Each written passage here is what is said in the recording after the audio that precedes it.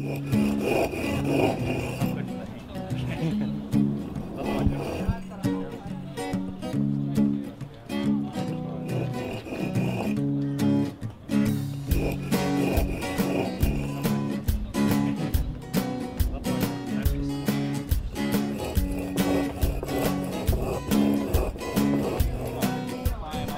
here we've got the floor of the oven down, ready to start building the cobs around.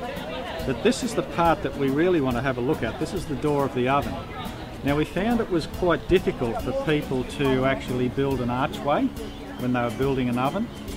You've got to get forms, you've got to put the bricks, you've got to understand about the keystone and everything. So what we've done here is build the archway for you.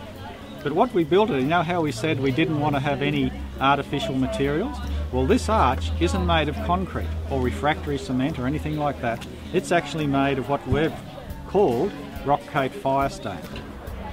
This door has got a lot to do with how the oven works. Now you'll notice that underneath here there's a small cutaway. That's exactly the amount of air the oven needs to function. So and this is the chimney, we break this piece out, the chimney comes out here. Now while I have the door back here, it breathes very quickly and the fire rages away, but it keeps most of the heat in. If I want to slow the fire down, I move it because it doesn't draw in any more heat than can get out. And so I just put depending on how quickly I want the fire to burn. I might be cooking a roast in there or something, I might want to idle it back a bit, and I can do that. Now, at times I will take all the fire out. I'll light a fire in there and transfer all the heat into the cob, and then I'll rake the fire out. That's why we've brought the bricks forward here a little bit. We can hold a bucket underneath it, put all the fire into a bucket, and then I swab it out, and then I put it right up here, and you can see you've got a very good seal. And I put a wet tea towel to cover the vent, and I've got all the heat in here. And so I can cook for hours and hours with just the heat of one fire. Now, as we said before, the oven, hold that for a turn, the oven isn't actually round. It forms a cycloid dome over the top, and so how we do it is we couldn't find an architect to tell us how to draw it. We simply draw two circles. One like that, put that around here, other one there. Now we move it about 100 millimeters this direction, hold it there, and we draw a circle again to join up with the other one. And that's we'll lay our first layer of bricks around there.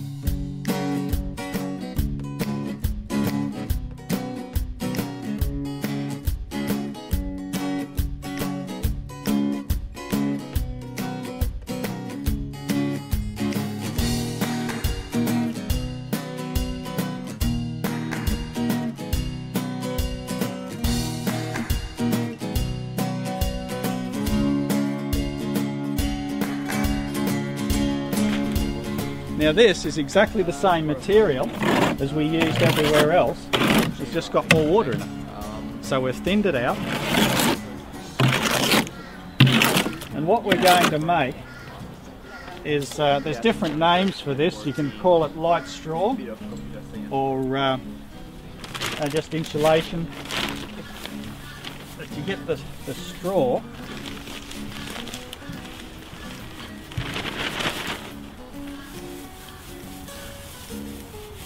and we mix it in with the clay.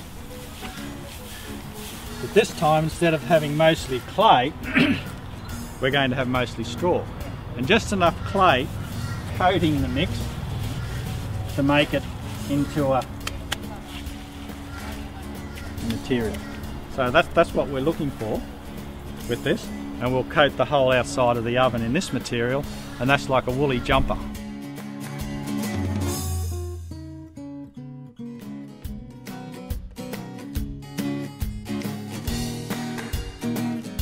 So here's our oven. This was all built from the ground up. There was nothing there but a little bit of a hole in the ground this morning, and now we've got a beautiful picture of it. So thanks for the effort of everyone here.